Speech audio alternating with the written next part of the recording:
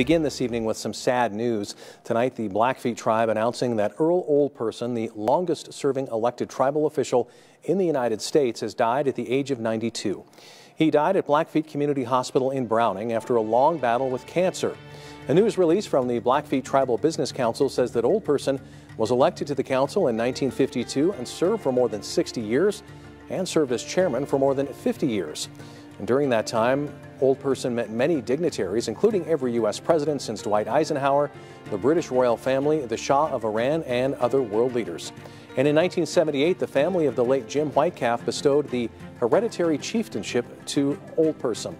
Earl Old Person was an orator and leader for the Blackfeet people, the Blackfoot Confederacy, and Indian people across the United States and Canada.